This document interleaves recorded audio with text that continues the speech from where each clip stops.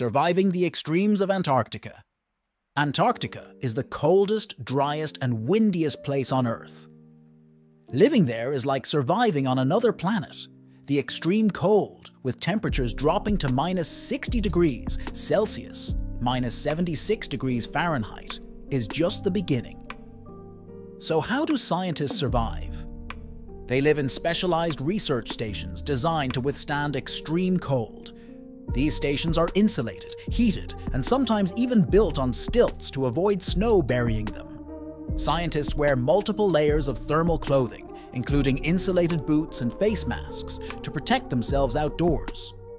Food supplies are shipped in bulk because fresh food is scarce. Energy comes from solar panels or diesel generators.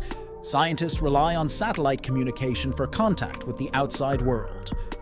Even water is a challenge. They melt snow and ice for drinking and cooking.